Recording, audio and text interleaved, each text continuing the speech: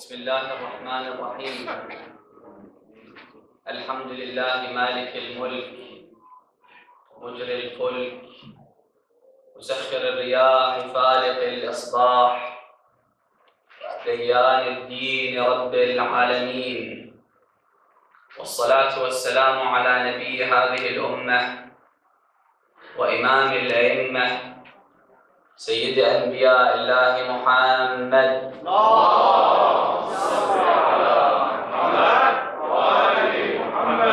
وعلى أهل بيته الطيبين الطاهرين المعصومين المكرمين، سيما بقية الله في الأرضين وحجته على الخلائق أجمعين، الحجة بن الحسن فداه أرواح العالمين. السلام عليك يا أبا عبد الله وعلى الأرواح التي حلت بفنائك وأناخت برحلك. عليكم مني جميعا سلام الله أبدا ما بقيت وبقي الليل والنهار. قال الله تعالى في محكم كتابه الكريم: بسم الله الرحمن الرحيم: ما أصاب من مصيبة في الأرض ولا في أنفسكم إلا في كتاب من قبل أن نبراها. صدق الله العلي العظيم. رسالة الله والصلوات. اللهم صل على محمد وآل محمد. In honor of Al-Fadl Abbas II, loud salawat. اللهم صل على محمد وآل محمد. In honor of Lady Zaynab, a third louder salawat. اللهم صل على محمد وآل محمد. In the previous nights, I felt like I wasn't doing justice to the English-speaking audience. But tonight, inshallah, I will compensate, since this night and the coming nights are dedicated to Lady Zaynab. And if we understood the role of Lady Zaynab, then we have understood what Ashura represents. But allow me to start from the very last chapter of her life, which is unfolding before our eyes today. Lady Zaynab happens to be buried in a war-torn country today, descending in a full-scale civil war, in which a person cannot trust his neighbor. In every corner in Syria, there is a conflict, people killing each other, and people getting killed, the lives that have been claimed since the start of the conflict is more than 100,000 lives, and over 3 million people have been displaced in that country. Now, we have nothing to do with the struggle between the president of Syria and the people of Syria. Maybe the people of Syria have the right to elect their own president, their own ruler. Maybe the president doesn't represent the majority of the people in Syria. We don't care about that. What we are concerned about is our holy sites. When credible threats were made against the shrine of Lady Zaynab, and when I say credible threats, because the Wahhabis mentality, the only thing they worry about when they invade a country, when they occupy a country, when they enter a country, is to demolish all the holy sites, especially the ones associated with Ahlul Bayt alayhim salam. This is their notion and their idea of an Islamic empire. They don't care about people's welfare. All they care about is to demolish the grave sites, that's it. And unfortunately, this only applies to the grave sites that are associated with the Shias or associated with the Ahlul Bayt alayhim salam. When they see that there is a personality that the Shias revere and respect and consider holy, then they have to exhibit animosity towards that personality. I've heard this myself from a Wahhabi scholar by the name of Taha Dilayni. You could look it up, it's on YouTube. He says it. He says that the Sunnis in general, and he's addressing Sunni scholars and Sunni speakers in Iraq specifically, he says that the Sunni scholars shouldn't make a mention of Imam al-Hussein alayhi salam. Imam al-Hussein is revered, supposed to be revered by all Muslims. Imam al-Hussein is the grandson of Rasulullah sallallahu alayhi wa sallam. Didn't the Prophet say that Imam al-Hassan and Hussein are the masters of the youth of paradise? We should all believe in that, right? But he said we shouldn't talk about Imam al-Hussein because Hussein has become a symbol for the Shi'as. The Shi'as are talking about him. The Shi'as lament the Imam for his tragedies. Therefore, we shouldn't talk about Imam al-Hussein. We should boycott Imam al-Hussein. And if we were forced to talk about Imam al-Hussein, then we should talk about another version of Imam al-Hussein. Not the oppressed one. Not the one that was killed in Karbala. Because these are all fabrications made by the Shi'as. His burial place, his martyrdom, everything is about fabrication.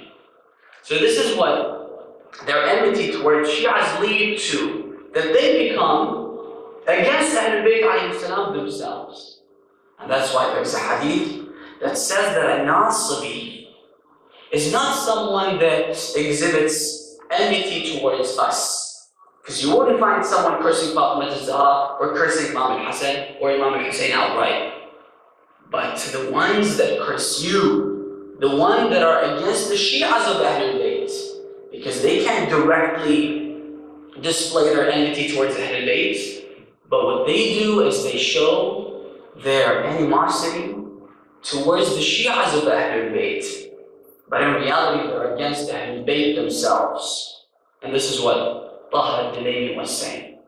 So incredible threats were made against the shrine of Lady Zaynab alayhi salam.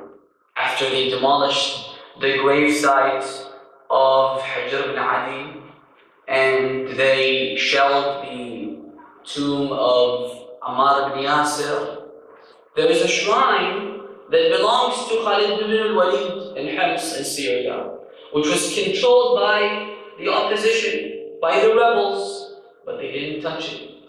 And when the Syrian government bombed that place because rebels were inside it, they made a big fuss about it, saying that the government is against Islamic heritage, the government is against Muslim figures, the government is against the companions of the Prophet. If you don't believe in shrines and you think that this is a form of infidelity and shirk, why don't you demolish the grave of Khalid ibn al-Walid? Why don't you demolish the grave of Ibn Taymiyyah that I've seen myself? He's buried in Damascus, and he's the innovator of these ideas. And he was the one that said all forms of shrines are a form of shirk in Allah subhanahu wa ta'ala. They don't demolish his shrine simply because there is no association between them, these individuals like Khalid ibn al-Walid or Ibn Taymiyyah, with the Shi'as or with Ahlul Bayt alayhim salam. So they remain intact. They protect them.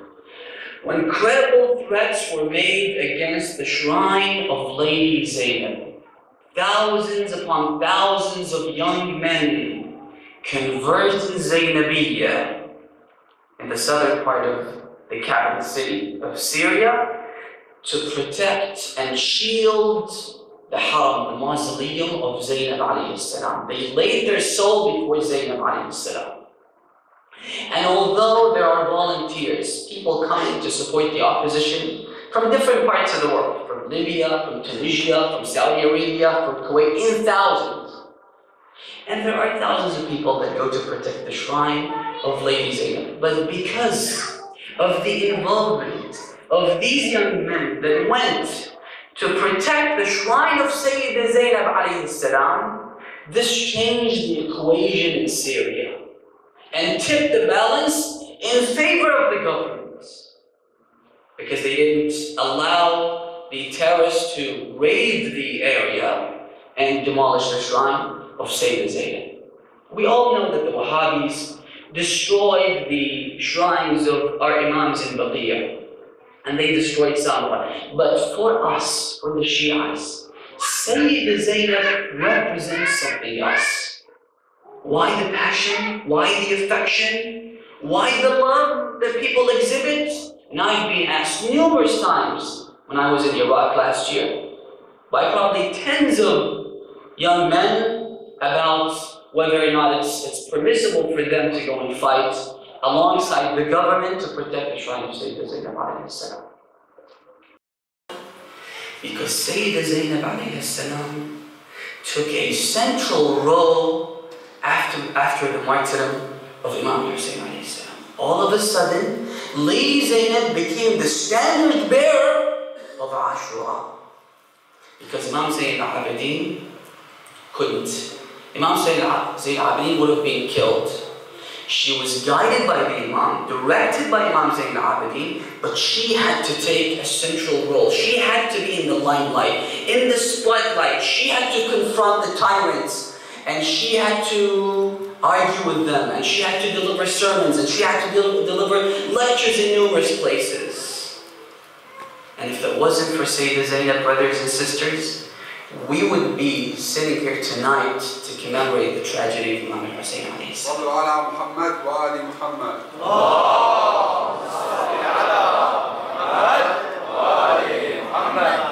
They killed Imam Hussein to silence him, not knowing that he had a sister called Zaynab. My father, in one of his books, says that if Zaynab was a man, she would have been Hussein. And if Hussein was a woman, he would have been Zaynab. It's unbelievable.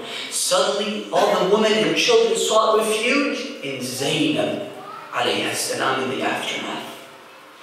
The aftermath of Ashura wasn't any less tragic than the tragedy that happened on the day of Ashura. Yes, it wasn't as dramatic and as intense, but it wasn't any less tragic. I mentioned this story a couple nights ago here. There was a man who came to Karbala on the first day of Muharram last year, an old man. I saw him when I was there during the Arba'in. We stayed in the same Husayni. He said that when I came to Karbala, I told Imam al-Hussein, Ya Abu Abdullah, I will be staying in Karbala until Zaynab goes and comes back. Which means that he wants to stay there until the Arba'in. He said that I asked Imam Hussein alayhi salam to just grant me one haja. All I asked him was one thing. I don't want anything for this material world. I don't want anything for my akhirah and the hereafter. All I asked him was to give me a tearful eye, to allow me to cry non-stop for Hussein. I don't want my tears to dry. I want to cry continuously. And he would go to the shrine of Imam Hussein from Fajr and pray Salat al-Subh there until sunset. He would stay in the Haram. He recites the ziyarah, recites a few du'as, prays, but then all he does, apart from praying and du'a and ziyarah, is cry for Imam Hussein alayhi salam. And we have a hadith that Allah subhanahu wa ta'ala sent 70,000 angels that are always in the shrine of Imam Hussein that would weep for Imam Hussein. When we're talking about angels, we're not talking about robots. We're talking about people that have intellect, people that understand, people that saw the tragedy happen before their eyes. And this is why they cry all the time. So he said, until the 25th of Muharram, when I realized that I can't cry anymore. How much can a person cry? Even if a mother grieves at her son's death, it's a very grave calamity, but our tears are limited. They cry for a certain amount of time, then they can't cry anymore. So I couldn't cry anymore. So I went to Abu Abdullah, said to him, Ya Ibn Rasulullah, all I asked you was to be able to cry for you non-stop. And you took this away from me? He said, when all of a sudden, this barrier, this layer that obstruct our view and don't allow us to view the metaphysical world was removed from my eyes. I saw Imam Hussein alayhi salam in front of me. He said to me two things. He said to me that Ashura, where the highlight, the climax of the tragedy, happened twice. Once was when the actual tragedy happened, when Imam Hussein was killed. And the second, or the climax of the tragedy that happened again was after my martyrdom. And he allowed me to see the scene after Imam Hussein was killed, when the enemies raided the tents and burnt the tents, and when all the women and children were crying and running around the tents. He said, when I saw that, oh my God, he said, I will never be able to stop from crying anymore until the day I die. He said, I can't describe to you what I saw, but it was extraordinary. Absolutely extraordinary. So what happened in the aftermath was unbelievable. But the role of Sayida Zaynab is an extraordinary role. If she was burdened with these responsibilities, if she was a man, it would have been extraordinary. She is a woman. There is a very heated debate in the United States about letting women be in the middle of the battlefield during wars. And then they reached the conclusion that it's not suitable for women to be in the battlefield. Yes, they could be in the command center, they could give orders, directions to men, but to actually be in the battlefield, it's not suitable. All of a sudden, Sayida Zaynab was in the middle of the storm. And one of the most important roles that Lady Zaynab carried out was protecting the life of Imam Zayn al-Abidin, the Imam of her time. You know, when we talk about Abu al-Fadl Abbas, the greatness of Abu al-Fadl Abbas lies in the fact that he defended Imam al-Hussein until he was killed. But eventually, Imam al-Hussein was killed as well. Imam al-Hussein did not survive. But the extraordinary role of Abu al-Fadl Abbas is to lay his soul before Imam al-Hussein, the Imam of his time. What Sayyidah Zaynab did was protect Imam Zayn al-Abidin. When they raided the tents, the motto of the Umayyads was لا تبقوا على وجه هذه الأرض من أهل البيت باقية. Do not allow one individual, one person, one child of the progeny, the Prophet, to remain alive. Obliterate them, uproot them, kill them all. And this was their aim. But they raided the tents. They found that there is a man lying in one of the tents who was very ill, Imam Zayn al-Abidin. So Shimel gave his orders to kill Imam Zayn al-Abidin straight away. One lady, Zaynab, said, Wallah, you'll have to go over my dead body. You'll have to kill me first to be able to kill Imam Zayn al-Abidin. And she threw herself on Imam Zayn al-Abidin. And it was shameful back then for the Arabs to harm the woman, although they killed few women in Karbala, in the battlefield. But because this was in front of everyone, so he felt shameful. He couldn't kill Lady Zaynab alayhi salam. And if it wasn't for what she did on that day, we wouldn't have Imam Zaman. We wouldn't have Imam Sadiq. We wouldn't have Imam al-Baqir. And we wouldn't be sitting here to commemorate and remember Imam Hussein alayhi salam and the Ahlul Bayt.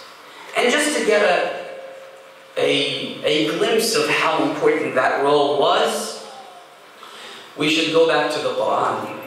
Allah subhanahu wa ta'ala speaks about the story of Yusuf. The story of Yusuf took 40 years to happen and unfold. But Allah subhanahu wa ta'ala, in 111 verses, only mentions the highlights of the story. One of the things that he mentions, which might sound a little strange, is that the plan or the plot that they had devised, the brothers, is to kill Yusuf. They said that we have to get rid of him by killing him. But all of a sudden, one of his brothers, a brother called Lawi, he said to them that if you want to get rid of him, then there are other means to do so. We could throw him in a well, and a caravan will come. They will take him out of the well, and then he will be taken to another country or another continent. And this is how we can get rid of him.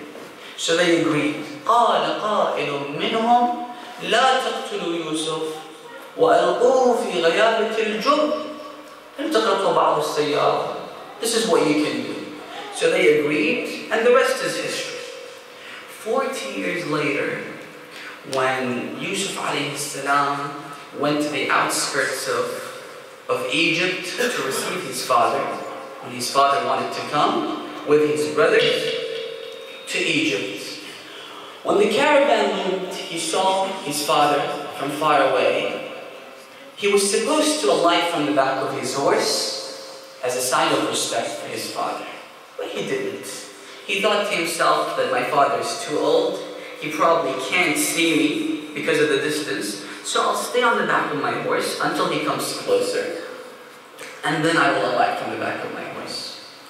When all of a sudden, Jibreel alayhi salam descends upon Yusuf.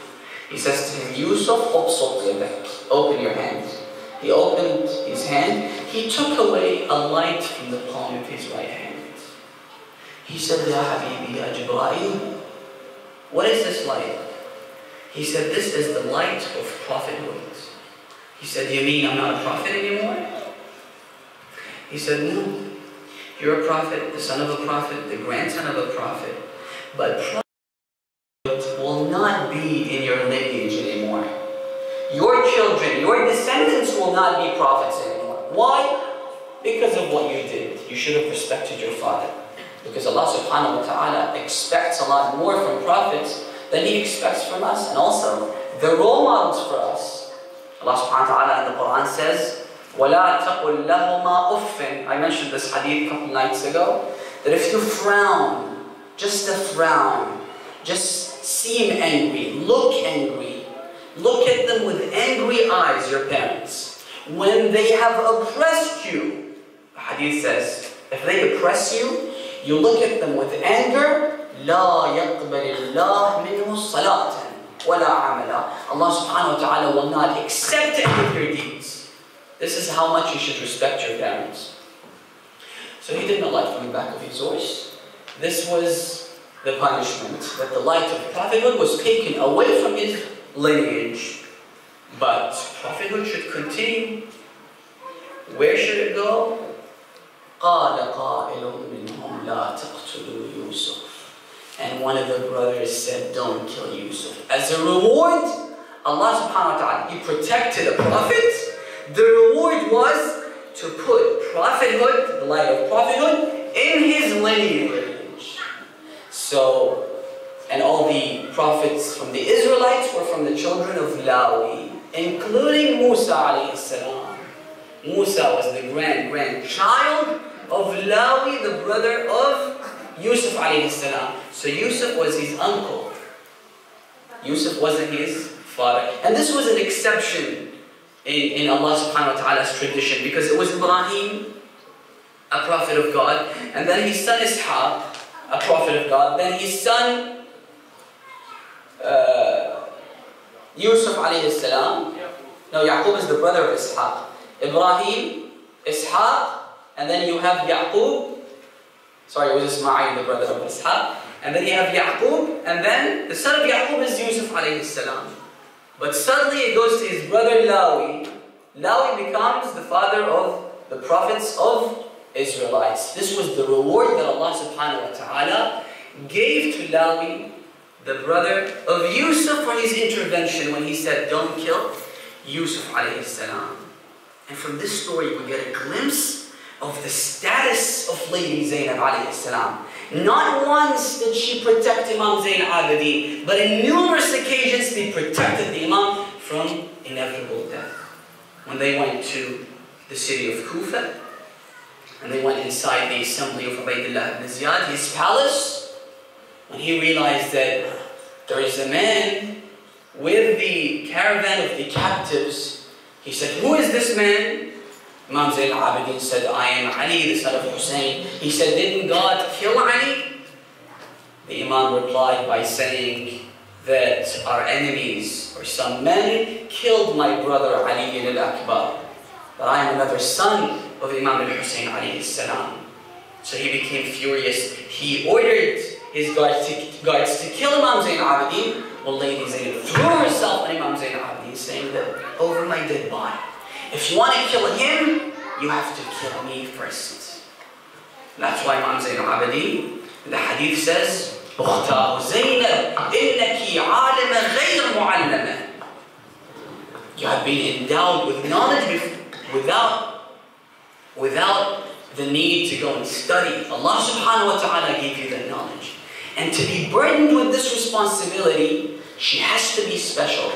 That's why some scholars suggest that although she wasn't infallible like other imams, but she had al-asma al-iktisabiyyah, the earned infallibility, meaning that she never committed a sin willfully in her life. Not because Allah subhanahu wa ta'ala didn't want her to commit a sin, but she willfully did not commit a sin in her life. And the third occasion was when they went to Sham. Yazid wanted to kill Imam Zayn al-Abidin after he delivered the sermon. Lady Zaynab said, "Over my dead body, you can't kill Imam Zayn al-Abidin." And there is a fourth occasion when she protected the Imam. When Imam Zayn al-Abidin saw his father Imam Hussein all alone in the battlefield. Hadith says that Imam Hussein came to bid farewell and give him the will of the Imamah. He came inside the tent. He was heavily wounded and blood was gushing from his body. So Imam Zayn al-Abidin said, "Abba, where is Habib ibn Mubarak? Habib was always with you." He said, "Habib has been killed." "Abba, Aina al-Abbas? Where's my uncle Abbas?" He said, "He's being killed." "Aina Akhi Ali?" "He's being killed." When Imam Zayn al-Abidin took his sword, he was very ill. He began to lean on the sword, using it as a walking stick to go to the battlefield and fight. When Imam Hussein said, "Ukhtahu ya Zaynab ihbasi," hold him back, so that the lineage of Ahlul Bayt wouldn't be severed. This was the fourth occasion. Lady Zaynab was unbelievable. They enter inside the city of Kufa. Everyone was rejoicing. Everyone was exhibiting happiness for what happened because they were able to defeat Imam Hussein and kill him. When all of a sudden Lady Zaynab فَأَشَارَتْ إِلَيْهِمْ, "Be quiet." They all went quiet. And then she said to them with the utmost confidence, and this is one of the qualities that these people possessed: confidence in Iman, confidence in God, confidence in religion. She said to them, "Shut up." They went quiet. And then she said, "Ya Ahl al-Kufah, أَعَلِمْتُمْ أَيَّ كَبْدٍ لِرَسُولِ اللَّهِ ثَرَيْتُمْ?" You have just killed the son of Rasulullah. Because Rasulullah used to call Imam Hassan and Hussein my children. You have just beheaded the son of Rasulullah sallallahu alayhi wa sallam. وَأَيَّ كَرِيمَةٍ لَهُ أَبْرَزْتُمْ. You brought the women folks outside for the men to see. They began to cry when she mentioned some of the tragedies that befell them on the day of Ashura. She said, فَلَا رَقَعَتِ الدَّمْعَةِ وَلَا سَكَنَتِ الثَّوْرَةِ. May you grieve until you die for what you have done. And she goes inside the assembly of Ubaydullah ibn Ziyad. He has the head of Imam Hussein before him in a bucket. When he sees that the children and other women are sitting around Lady Zaynab, walking with Lady Zaynab when they entered, he said, "Who is this woman? Who is she?" She didn't reply. "Who are you? Identify yourself." She didn't reply. For the third time, "Who is she?" And someone said that she is Zaynab, the daughter of Ali ibn Abi Talib. Imagine this. Lady Zaynab, just a couple of years ago, was the daughter of the ruler of the Muslim Empire, Amir al-Mu'mineen alayhi salam. She was like the princess of her time. Although the family of Amir al-Mu'mineen were not privileged during his rule, and he equated himself to the most impoverished citizen in his kingdom, but this earned her some respect. People revered her for being the daughter of Amir al-Mu'mineen alayhi salam. Suddenly she is stripped from all these privileges. Not only people don't respect her anymore, people are making fun of her for what had befallen her. Such a person who is unfold before her eyes. And one of the tragedies was the martyrdom of her own children, which again, as I said a couple nights ago, when they were killed, she stayed in the tent. She did not come out of the tent and call out, "Oh, my children are being killed." Although she did this when Ali al-Akbar was killed. when Ali Akbar was killed, Lady Zaynab says that when I saw the state of Imam Hussein, what Imam Hussein was enduring, what he was going through, Imam Hussein was about to surrender his soul because of the tragedy. She said, when I saw this, she came out of the tent calling out, Wa Aliyah, Wa Ibn Akha, so that Imam Hussein, his attention would be directed towards her. She didn't say anything when her children were killed. And they were her sacrifice on the day of Ashura. She was bereaved. She saw all these tragedies, and she was respected some years ago. But now, there is a coup that is being made against Amir al-Mu'mineen, against the system of government, and against anything associated with Ahlul Bayt alayhi salam. You would at least be nervous. You would be saddened. You would be depressed. You wouldn't be able to talk. When Ubaydullah ibn Ziyad said to her, كيف رأيت صنع الله بك? How do you find what God did to you? And then he recited a verse that says, everything that happens to you is because of your own sins. Lady Zaynab said, ما هذه فينا نزلت. This verse is not talking about us. The verse that talks about us is when Allah subhanahu wa ta'ala says, ما أصاب من مصيبة في الأرض ولا في أنفسكم إلا في كتاب من قبل أن نبراها. Everything that befalls you, and he's talking about certain individuals.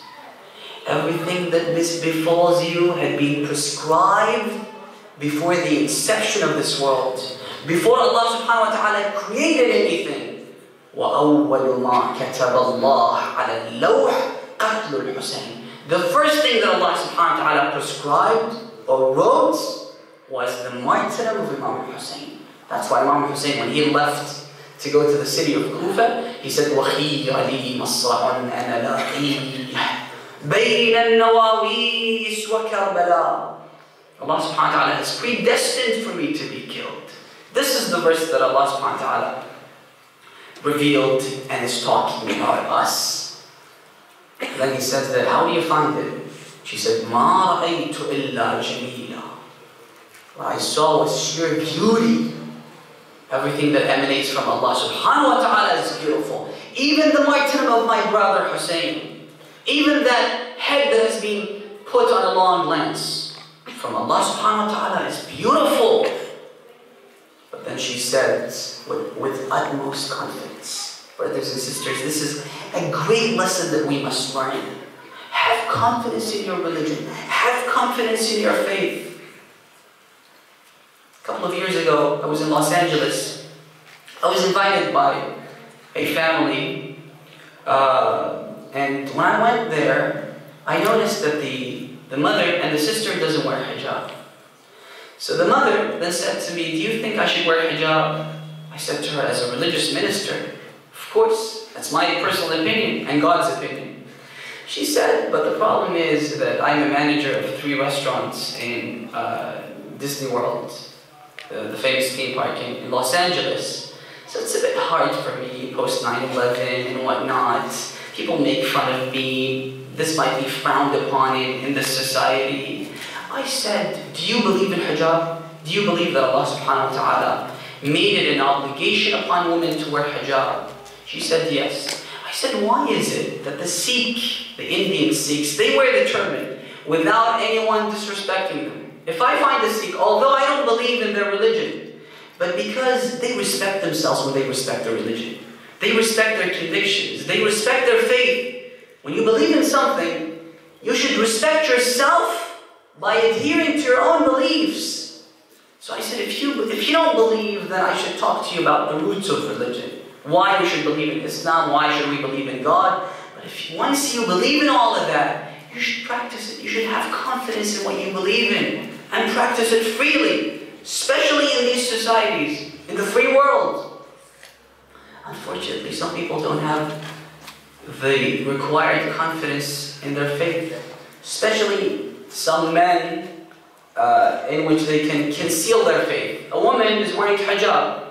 I mean, she's an ambassador. She represents Islam. Everyone knows she's a Muslim. But for some men, they conceal their faith so that they wouldn't have to, bump into problems when they mingle with other people. Although Islam is a lifestyle, you have to adopt a lifestyle. For example, you can't sit on a table that there's alcoholic beverages being served. So you have to tell people, you can't shake hands with the opposite sex. If you practice your religion the way you should, this will make it much easier for the generations to come. But if you don't, people wouldn't know that this is your religion. You should tell the opposite gender that, as a Muslim, I respect you. I'm not allowed to touch you. It's haram for me. No offense, but it's haram for me. And practicing your religion, having confidence in your religion, and respecting yourself by practicing your religion will earn you the backing of Allah subhanahu wa ta'ala. And this is what Lady Zaynab demonstrated on that day. And she's an example for us.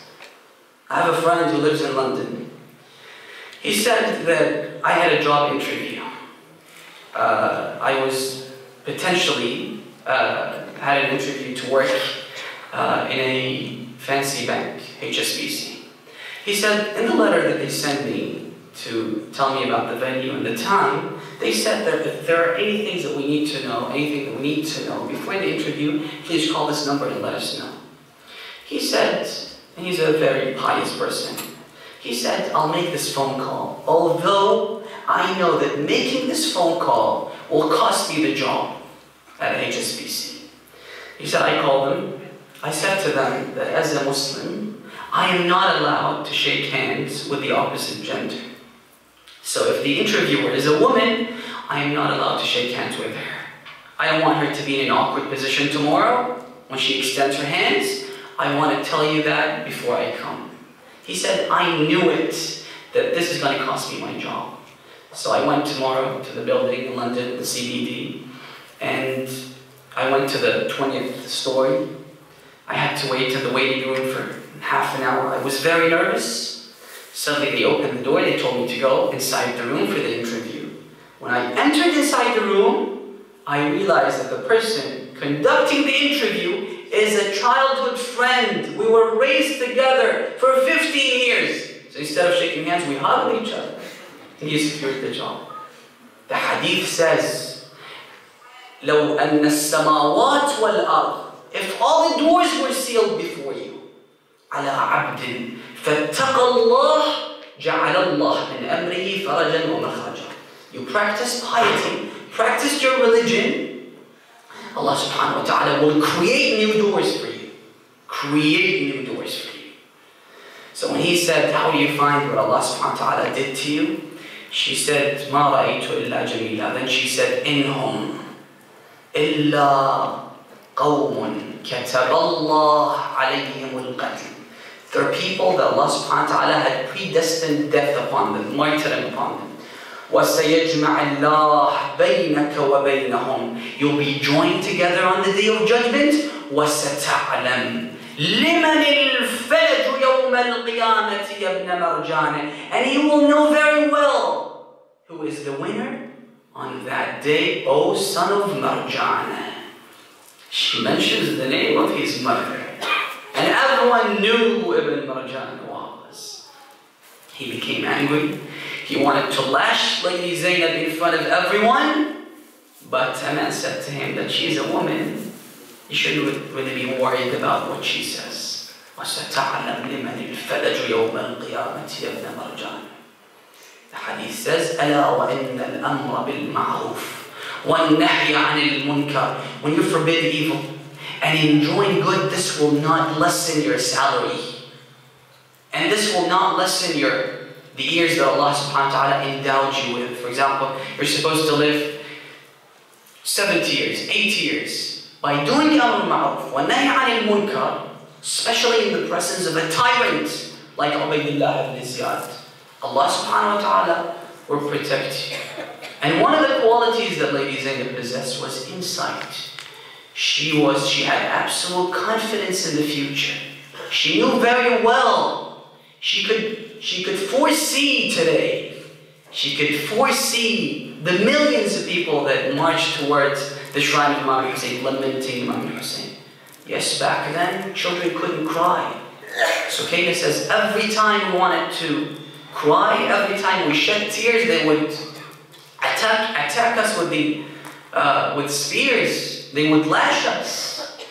This is what they used to do to us. All of a sudden, there is a Husayniyya between Najaf and Karbala, which was the route taken by the caravan of the captives when they went to Kufa.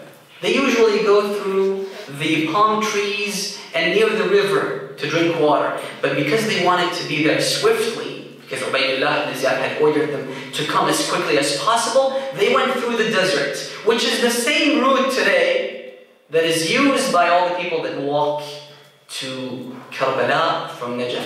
I saw a big Husayniyya, Husayniyat Dam'at Ruqayyah. A Husayniyya dedicated to one drop of tear that was shed from Ruqayyah alayhi salam. She couldn't cry. If they wanted to cry, they had to cry in secretly. But all of a sudden, look at what Allah subhanahu wa ta'ala did.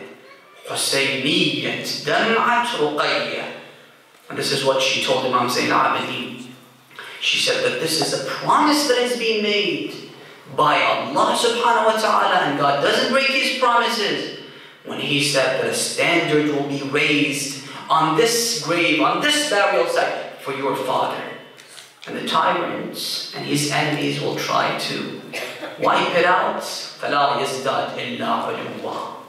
But Allah subhanahu wa ta'ala immortalized Imam Hussein, the cause of Imam Hussein, and anything associated with Abu Abdullah alayhi salam.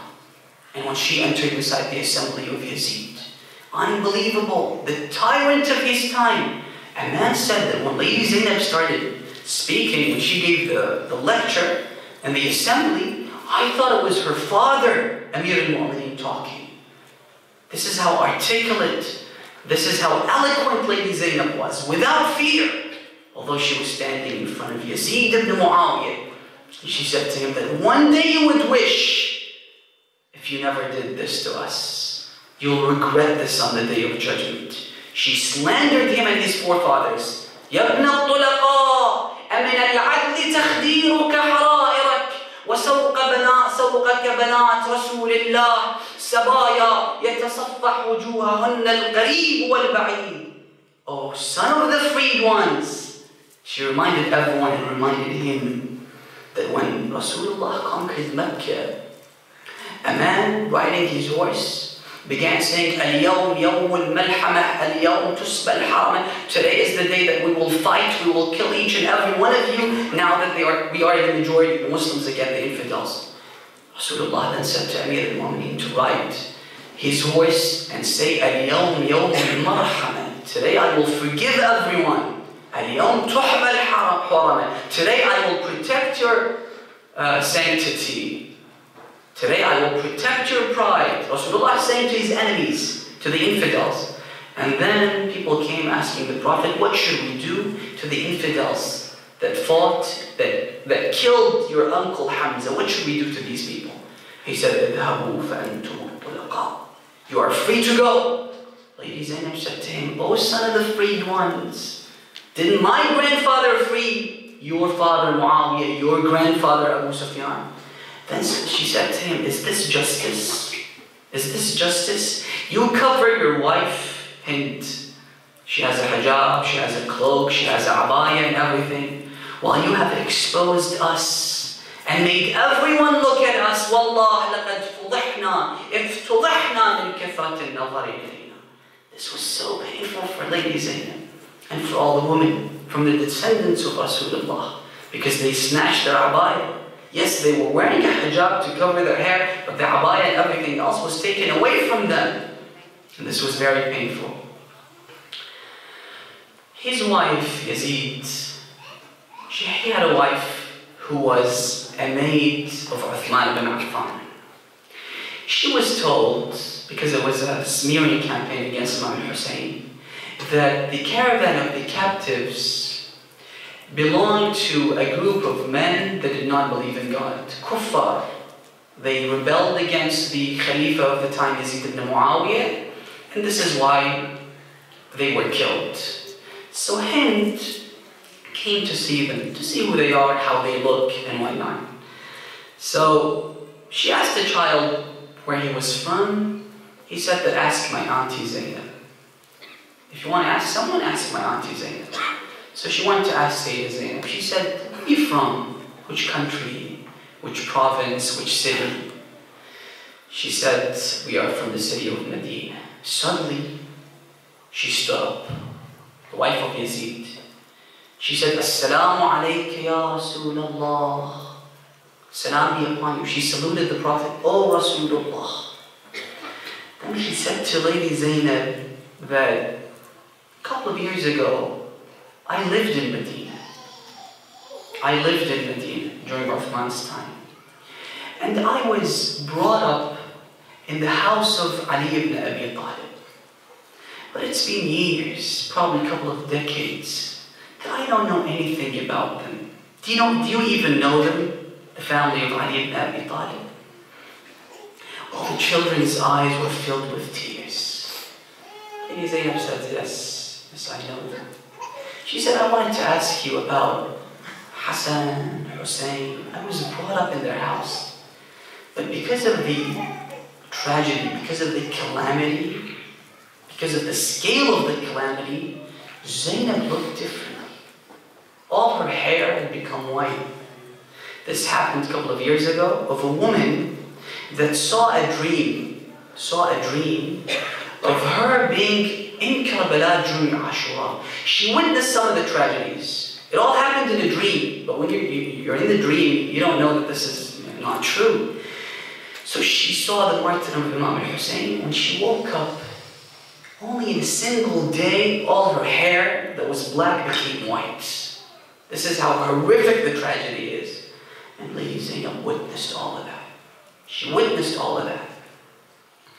So she said, do you know anything about Imam Hassan, Hussein, and Sukaina, Kulthum? I want to ask you about these. Do you know Zaynab? I really liked Zaynab. Do you know her?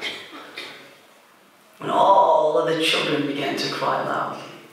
Yes, Ana Zaynab. I am Zaynab that you're talking about. I am Zaynab. They say that the caravan of the captives, they were taken to 50 to 40 cities to parade them so that people would see them and rejoice for their defeat.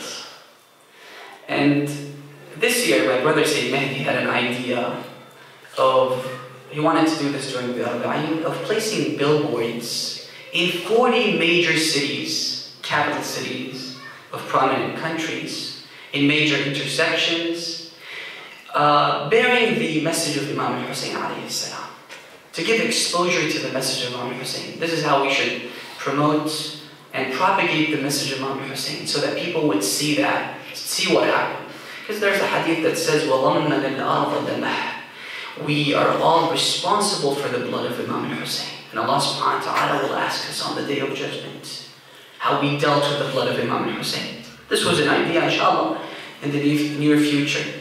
We'll see this idea materialize. They were taken to 40 different cities.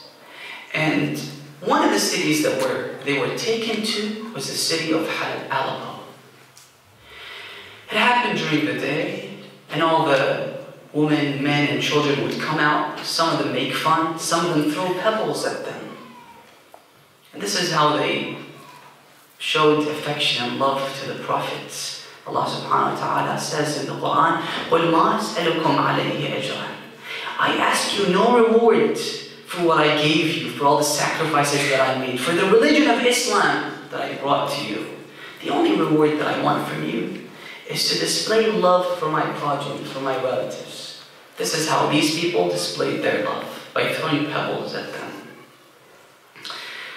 All of a sudden, a woman from the crowd offers a loaf of bread to one of the children, but the child refuses to take that loaf.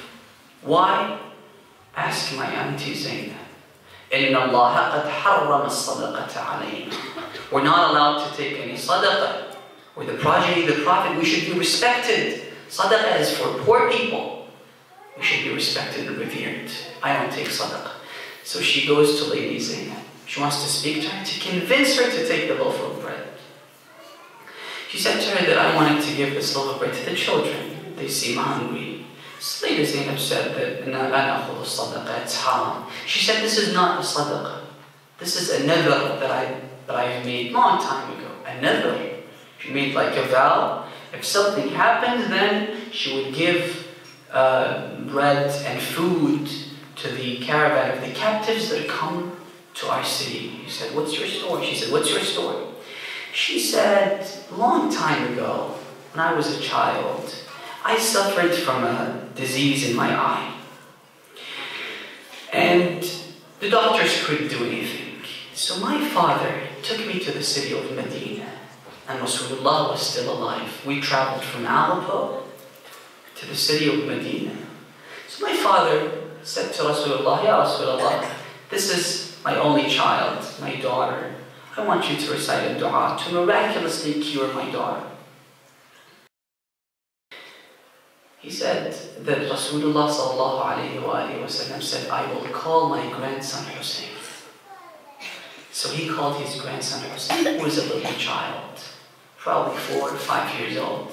Because when the Prophet passed away, Imam Hussein was only 6 or 7 years old. He called his son Hussein, his grandson Hussein.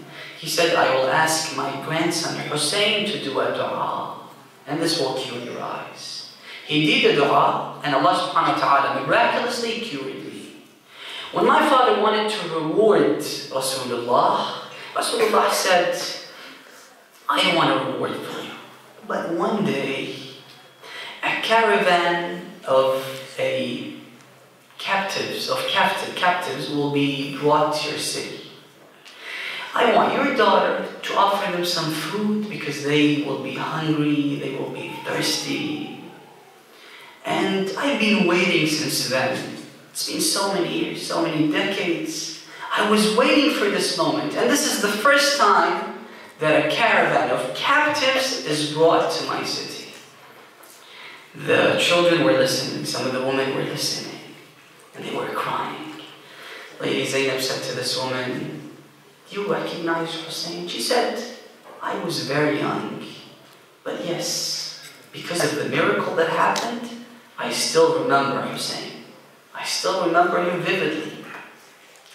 She said, so if I show you Hussein, would you remember him? She said, yes, if I look at him, I remember him. She said to her, look at the head over that long lens. She looked at the head of Aba Abdullah.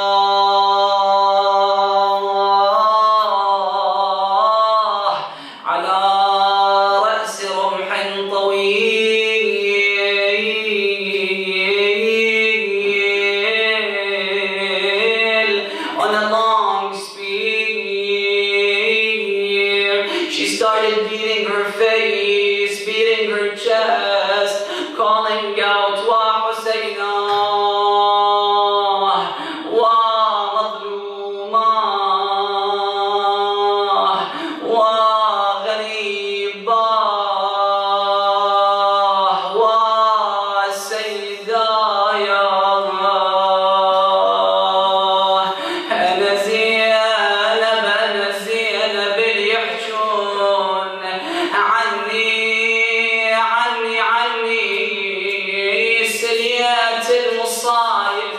Zaynab I am Zaynab that people talk about. Syria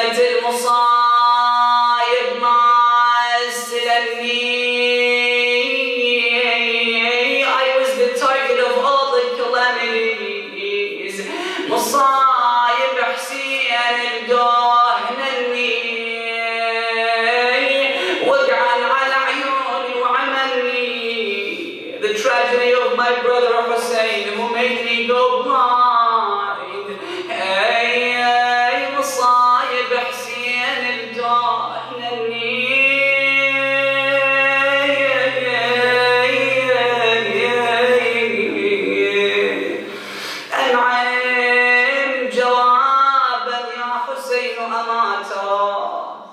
شمر الخنا بالصوت كسر أضلعي لا حول ولا قوة إلا بالله العلي العظيم.